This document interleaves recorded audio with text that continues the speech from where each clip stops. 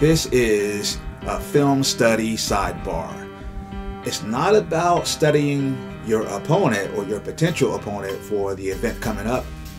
It's about looking at the fighter that you're responsible for training, in charge of. You want to pay attention to some of the same things that you would be looking for in an opponent, but here I'm paying attention to the focus of my trainee.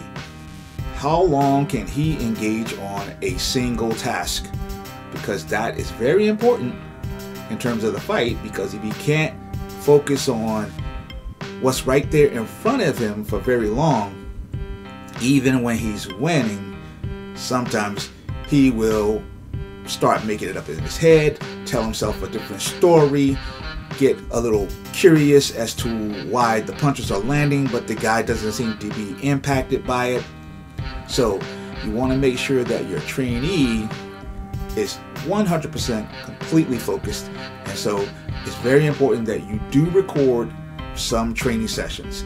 It's not important that you record every training session, or else you become, a bit blinded by the activity. You want to work it like snapshots.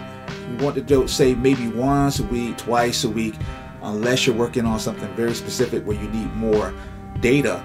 But if you've been working with an athlete for quite a while, you should know certain tendencies. Now, when I don't know an athlete, I tend to record a lot more for the short period of time that we may be working together, so I can pick up on more details. But for the most part, what I'm paying attention to is their ability to follow instructions. That's very important. Their ability to remain engaged in any activity. So in other words, I give them a task, and it doesn't matter what the task is. Pass the guard, punches and kicks, learn this drill. I am paying attention to them and how they respond. Now, when I'm in the gym, a lot of the times that I'm doing the work with them, I have to set the camera up and then I go back and watch it, because if I'm in the video, obviously I wasn't watching it at the time. And sometimes I'll have someone record for me, and sometimes I'll have other coaches give me feedback before I go do the video study, so they can give me their opinions. I try not to let anything influence me, but at the same time, their thoughts are welcomed. I am Coach Sess, and you've had words with the Mad Coach.